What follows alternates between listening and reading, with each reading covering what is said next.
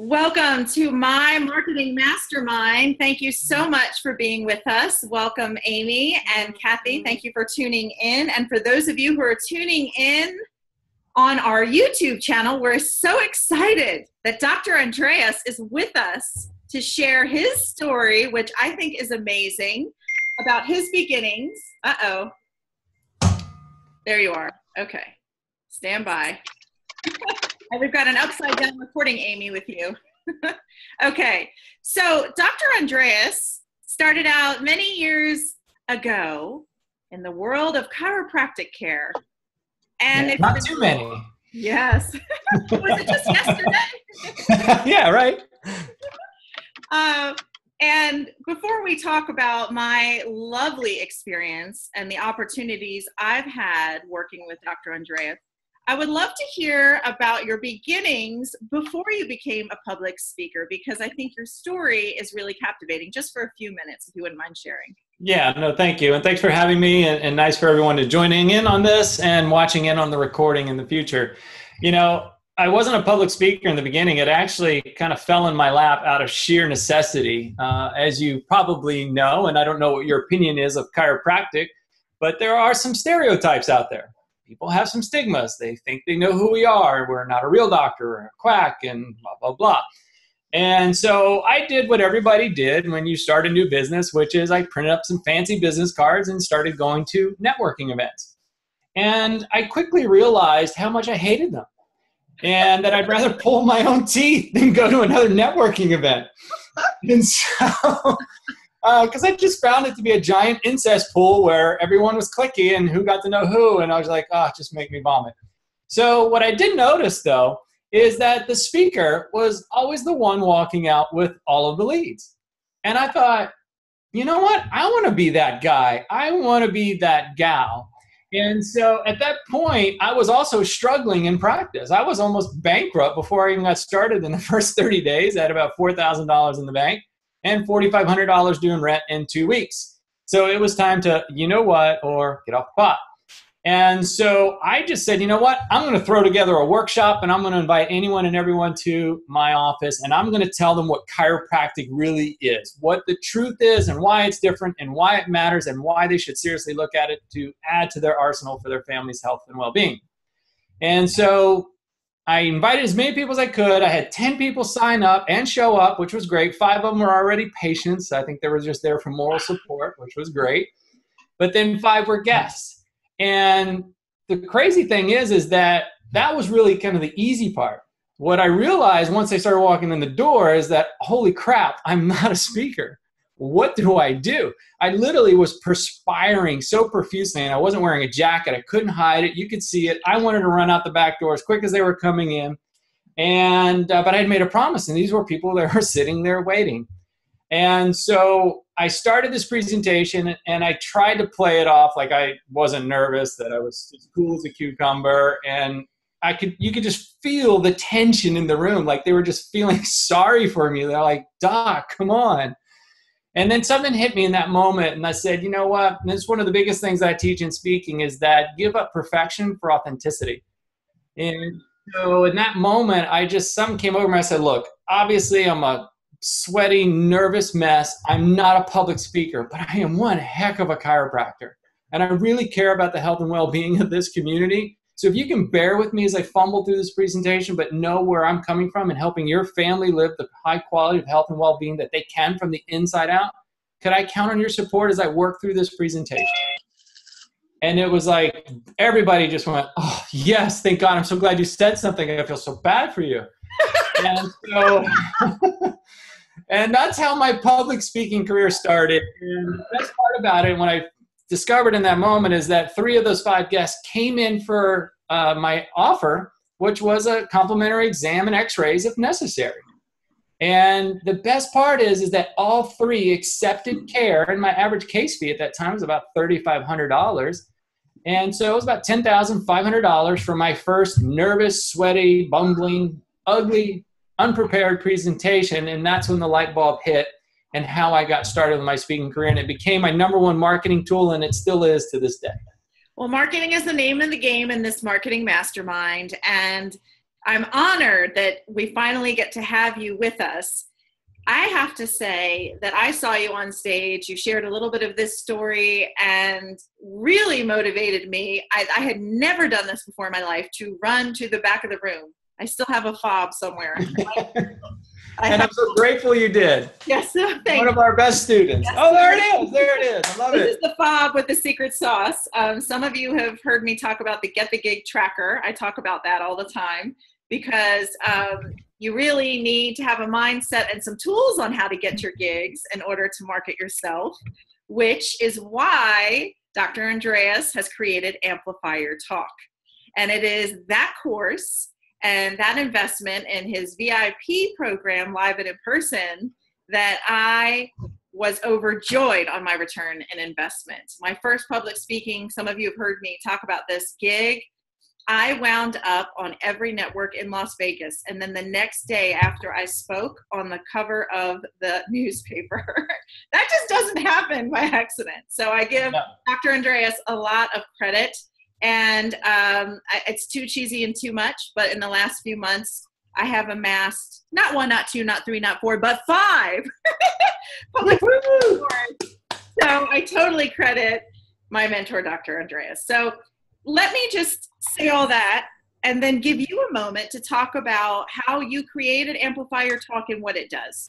Because Amplify Your Talk actually, and this is the way that I like to create all my programs and products. It really helps to get entrepreneurs outside of creation mode, which we can get stuck in, and preparation mode, and not in selling mode. And so what I decided to do, because I had done some work with T. Harbecker, I was director of sales there for a while, and then I was working with Brian Tracy and the certification program. And then, Brian Tracy basically at his Christmas party at his home said, "Okay, Andreas, it's time for me to cut your wings. I'm letting you go." I'm like, "What? No, you can't let me go, Brian." And he said, "You're just too good at what you do. It's time for you to go. And I know you want to do it anyway." And I'm grateful that he did. And we're still friends to this day, and we still talk every now and then. But here's the deal, is that I got invited to speak at a conference, Focal Point Business Coaches, about 65 coaches in the room. And bear in mind that Amplify Your Talk didn't exist. And I knew that this was something I was so passionate about because, like I said, it's the #1 marketing tool that I use. It's the #1 marketing tool that no one can compete with you on. And it's the most cost-effective marketing tool because it's free and it's highly leveraged. And so what I decided to do is I went there. The course didn't exist. I just created an offer, an order form. Everything is inside the Amplify Your Talk program on how you do that, and put together this presentation and sold the course before I created it. And so I'm a huge proponent of that, is that sell it first, validate it, make sure the market wants it, and then you can create it. And here's the best part about it is that out of that audience, 40% of the room bought. I had about $30,000 in sales on a product that I had yet to create. Awesome. And the best part of it is that, okay, I was actually a bit surprised, to be honest with you. I was like, oh my God, look at this. And 3 VIP days where I had never done a VIP day. All that was sold, and none of it existed. Never delivered it. Now I did do it in full transparency. I didn't lie or mislead the audience. I just said, hey, listen, I can't think of a better audience to be able to create this program with you. It is something I'm deeply passionate about. I use every single day. In fact, I'm demonstrating it right here in front of you now, and I would love to be able to have you help me create a phenomenal program. Raise your hand if you would like to be part of it. Boom, right? And all the hands went, I was like, oh my God. And so I gave him a great deal for it. And then we started the class. And so all I had to do was stay a week ahead of them, and I was writing and creating. And the best part is that it allowed me to create the course, get paid while I create the course, focus on the course, and create a better course because I was taking actually people through it and getting it done faster than I had ever done if I would have just sat there in a lab, just kind of thinking, well, let me just write this. What should it look like? No, I had a group of students that were ready for content the next week. And the best part of it is that I was creating content so quickly and putting it in there. It was like about the 3rd or 4th week, I was just like, oh my God, I'm just exhausted. My brain's fried.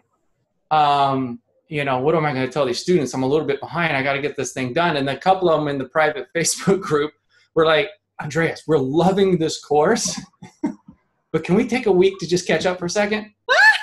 And I'm like, yeah, of course you can. Sure, go ahead. I'm not on my side. I'm going, whoo, thank God, because I needed it too. Oh, goodness.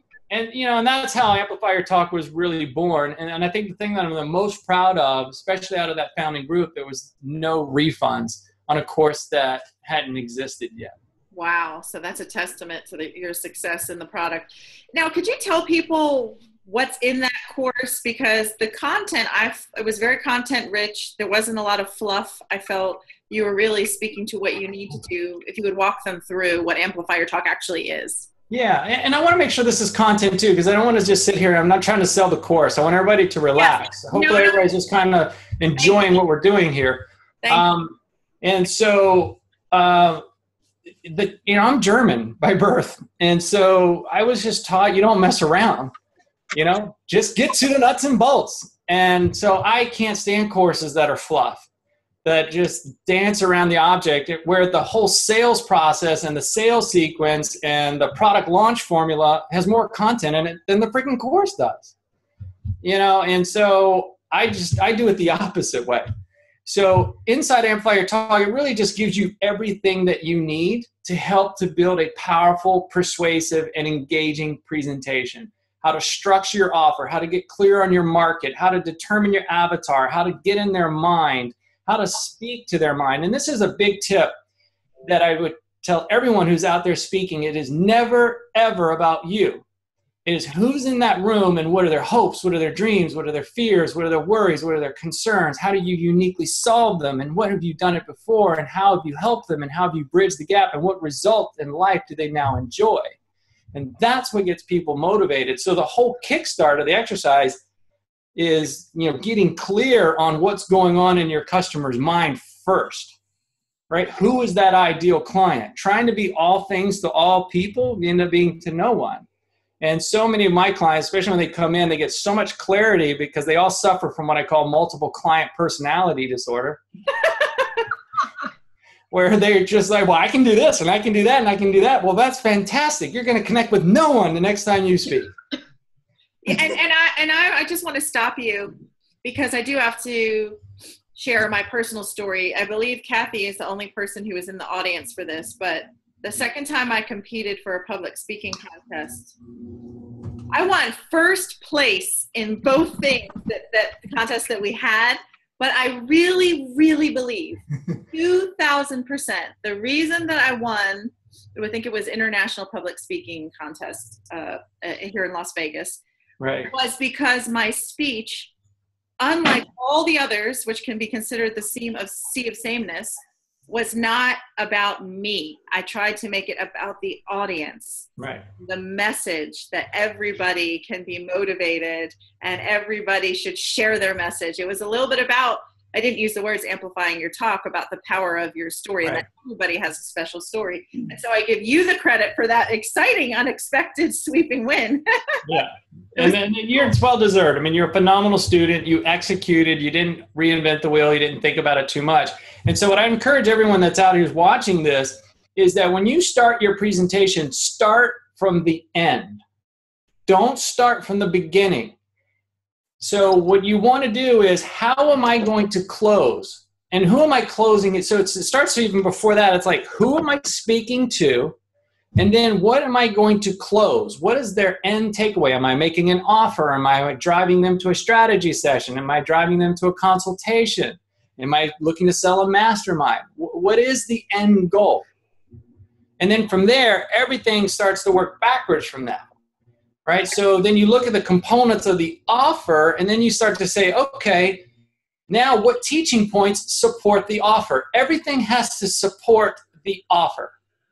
If it doesn't support the offer, it does not belong in your talk. Toss it.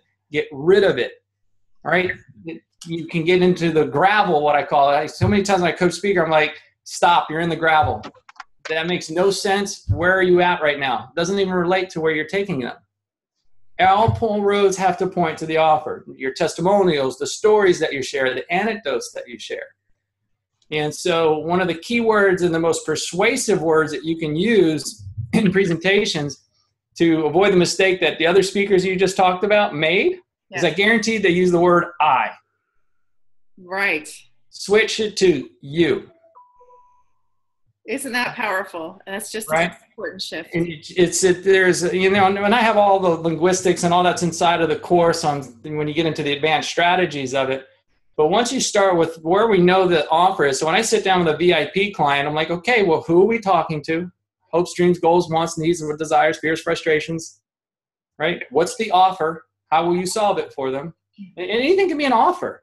You know, yesterday I spoke. This is why I love it so much. I just spoke at a women's conference. 65 CEOs, executives, and entrepreneurs. And we're not there selling, but I offered them a lead magnet.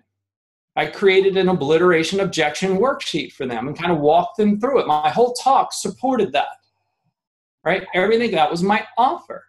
And so at the end of the talk, so if you would like this, I see a lot of you writing notes right now. They're like, yes, can you slow down? I said, you know what? I can even do better than that, ladies. How about if I just give it to you? Oh, yes, that's great. Perfect. Perfect. Here's what I want you to do. Grab your favorite mobile device. Everybody's got one? Yes? And then boom. Text your number 858-433-4227. Text the word objections to it. And boom, you get the magnet. And 55 out of 65 women grabbed it. So in 40 minutes, that's 55, you know, more qualified leads than I would have had if I had just done a Facebook ad that have some level of trust for me. Now I can nurture that and build on it. I'd like to transition now into a little bit about how to sell, because that's, I think, a lot of people can speak, but selling is a challenge. Right. Before I do, what tool do you use to opt in? Infusionsoft, or is there something else? So what I used yesterday, it's a new one that I used because I used to be with Entreport, and then I moved to Infusionsoft, as you know. And so I used this service called Fix Your Funnel. And the guys there are great. I don't even have an affiliate code. If you go grab them, that's fine. But they gave me a 30-day trial with it. They totally helped me set up my text messaging campaign and how to integrate it into Infusionsoft, which really wasn't that difficult once I kind of wrapped my head around it. You know, it took me maybe 60 minutes, but well worth it, and it worked like a charm. Fix Your Funnel. Fix Your Funnel integrates with Infusionsoft. It's a great way to do these crowd grabs when you're speaking and you're not allowed to sell, or you don't have the time to sell. 40 minutes is not enough time for me to try to sell a $500 or $1,000 course. And, and I don't like it. It just doesn't feel right. I'd rather give. If I have an hour and a half, that's different. But at 40 minutes, give rather than try to get. All right. Speaking of giving, you're giving of your gifts when you're on stage. You have knowledge. You have important stuff to share. Mm-hmm. But Dr. Andreas would say there is such a thing he calls prescription-based selling. So Why don't we explain that to those who are tuning in? So basically, sales is always the one thing that entrepreneurs typically struggle with the most. That they're great at the branding, the design, they get the marketing, and they get their business cards, but then they don't have the sales process or structure in place to convert that lead into an actual paying client. And so when I worked with T. Harv Eker and I built them a sales team, I used this formula to teach this team how to sell on the phone, how to have high valued, high caliber strategy sessions to sell anything from $1,000 program to a $20,000 program in one call. And it's rooted in my background as a doctor, where it's diagnostic in its basis that's rooted in really a lot of questions. So the key is having a framework. So I created this whole 4-phase, 12-step framework that literally breaks down how you have a sales conversation in a way that's selling without selling, that delivers massive value, that allows you to maintain what I call white coat authority positioning, right? Where they see you as the prize, because remember, they're the ones with the problem. And what I see so many people try to do is that they're in a sales call, they try to impress them. Remember, they're the ones interviewing for the job. And so it's a mindset shift. And I learned this early in practice because I didn't know how to sell. I was relying on all my degrees and titles and certifications. thinking that, oh yeah, everyone's just going to sign up for my care just because I'm a doctor. Wrong. And so I learned I needed to learn how to sell. And, in the beginning, I was too attached. So one of the rules that I teach is to exercise the law of detachment. Remove yourself emotionally from the outcome of the decisions that they make. Don't let it decide your worth or your value. Right? I'm totally okay if someone says no, if it's not a fit, because when I know I deliver a proper sales conversation, they're saying no to themselves, not no to me. And so this framework kind of teaches you the different things and the tricks of the trade that I will use in that, how to overcome, I need to think about it, or, well, let me mull this over a little bit, and, as if people really do that anyway. So I'm just going to reiterate what you said earlier on in this broadcast. This is not a sales pitch. These are just tools I know that work, and I want my best clients and those that are tuning in that are working with me to have this knowledge, because it's like, if you have access to wonderful tools, you need to give it. So that's where I'm at right now. Yeah, and just plant a seed in everyone's mind. In 2 weeks from now, we're going to do another call, and I invite you all to come back, and I'll just do a Q&A, and I'll answer all your questions. So start thinking about your presentations, think about your sales conversations, what's your biggest challenge, what's your biggest hang up, and I'll just answer them freely. I'm an open book, and I don't have any problems giving away my stuff. And you shouldn't either when you're doing your work, because where you really get to charge is for implementation, and that's what people pay you for. So I think that, one of the biggest things is to start thinking about the structure of your sales conversations and how you can lead them to a path of making a decision. And I'll give you one nugget right now to help you with the I think about it objection, because I know you all get it. You're probably all frustrated by it. So there's a whole part in the early on in the way that I teach handling objections is that you don't wait until the end. Everybody waits to the end and just hopes everyone's just going to buy it. And then they sit there like deer in headlights going, oh, shoot, they didn't buy it. I thought they wanted this. No, you need to preempt them all in advance. So the challenge I give you when you're doing your sales conversations is look at all the reasons why people are not buying. And then you'll start to find patterns. And what you need to do is you need to root them up early on into your sales conversation. Okay? So let me give you an example. There's a client that I've been working with and coaching her on her sales calls. I listen to her sales calls. We meet. I help her set her metrics. I help her set her targets. I hold her accountable to them. And so she was getting a lot of people just not making a decision, that were not taking this seriously.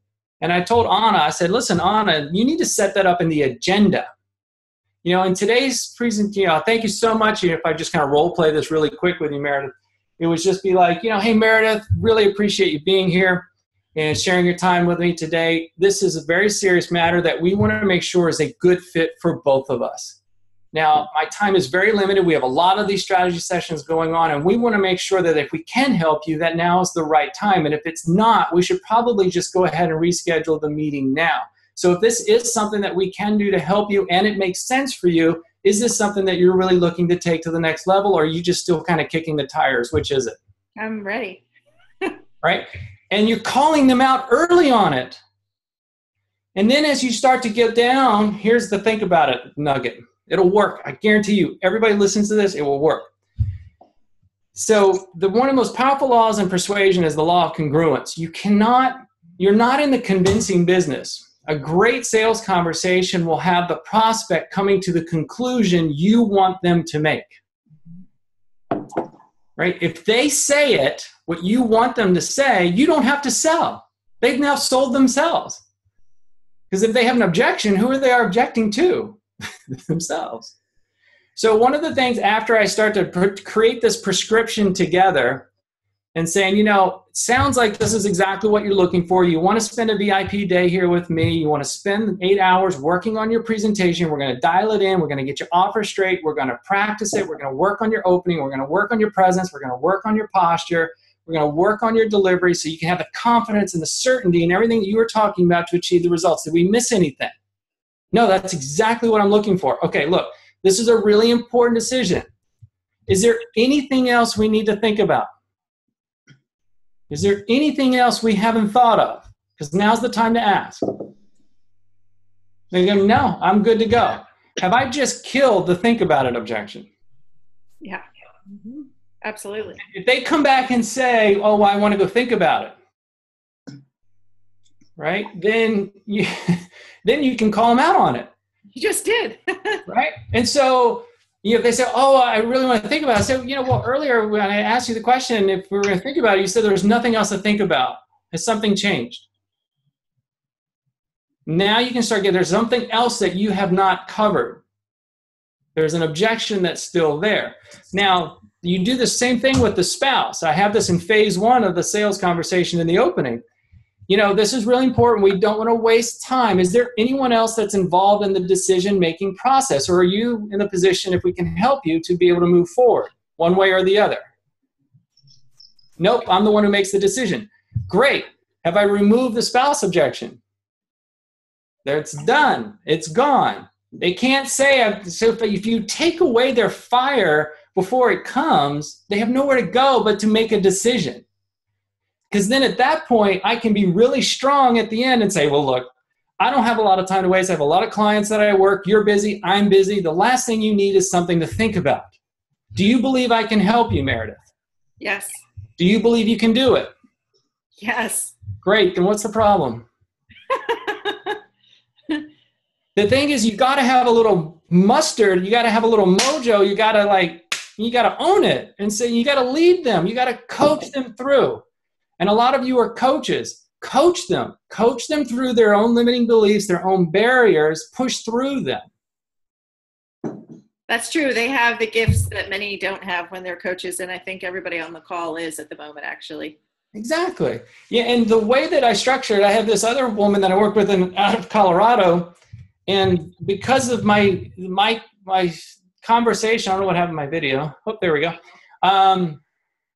Because of the way that I structure my sales conversations, it's when people listen to them, they're shocked because it's about 85% questions. Or 15% of me talking, which is just all questions, 85% listening. Right? And the way that I teach is very Socratic. It's a lot of question-based. She goes, the way that you coach me in my sales conversation is actually helping me to become a better coach. Because every time you tell me when I coach people, I don't tell you what to do. I help make you come to the conclusion. That's what great coaches do, right? And so when they come to that conclusion, they own it more than you telling them someone. And it's the same thing in sales. Well, clearly we could go on and on and on and on, which is why we want you to come back in 2 weeks. I'd be happy to. At the exact same time, 11 a.m. And I believe we picked, was it June 8th? That sounds correct. I don't have my calendar open at the moment. Mine because I have my video up full, but I'm going to make sure so everybody here can mark your calendar and start thinking about, this is where we will really dive into your presentations and questions about your challenges with selling, challenges with speaking, and we will truly do one of my favorite things, and that is Mastermind. I'm excited to see just about every one of my top clients and my most beloved are on the line now. But I know if you've enjoyed this and you see value in it, we do ask that you share. And here's the deal. Please email me at meredith@themeredithshow.com if you want the exclusive link for the next broadcast. So just send me an email with your questions in advance. We'll try and gather as much as we can in advance. Does anybody have any questions as we're closing out? Nothing urgent. Okay, good. Kathy, did you have one? I did. I was just going to ask, I think I've heard before that you have to start with the end. And then... start with the what? I'm sorry? The end. The end. Yes. Okay. Mind, right? Yes. And then you said to get out of that creative mode. So tell me how you work yourself out of being stuck with a million things that you could say. How do you get creative? How do you get into that creative space to put those thoughts together? That's a good question. Actually, one of my favorite things to do is that once I've decided on the audience and I know the topic and I know the offer, what I like to do personally is I will lock myself in a room, like this is my home office here, and I will just put on YouTube speakers that are on that topic, speaker after speaker, and I'll just listen for like 30, 60 minutes. And what I'm doing is I just take notes of ideas that spark in my mind. Oh, that's brilliant. Okay. And so that will then, and then all of a sudden I'll catch myself, I'll just turn off YouTube, and then boom, just all this content comes just rattling out because it stimulated my brain around that idea. So that's one of my little tricks. Oh, I love it. Thank you. That's brilliant. Yeah, you're very welcome. Very cool. Well, as they say in TV, stay tuned for more. If you enjoyed this broadcast, that you share it and give us your feedback and send me your questions at meredith@themeredithshow.com.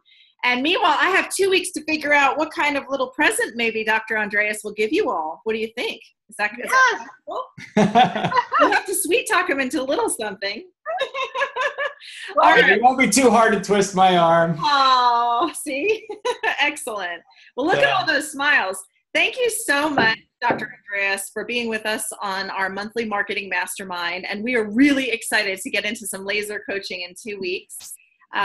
Did you have any questions or anything that you needed to say before we round it out? No, just a big thank you. Thank you for all taking your time out. I know how valuable it is. I respect it immensely. Send your questions to Meredith, and then I will look forward to chatting with you in 2 weeks around any sales or presentation or speaking question that you have. And if I can help amplify your success, I'm honored to do so. So thanks for having me. And you have a great coach in Meredith. So keep up the great work you do. Well, thank you so much. I'm honored to have you on this broadcast, and I can't wait to see you in 2 weeks. You got it. Sounds good. Close it out. Thank you.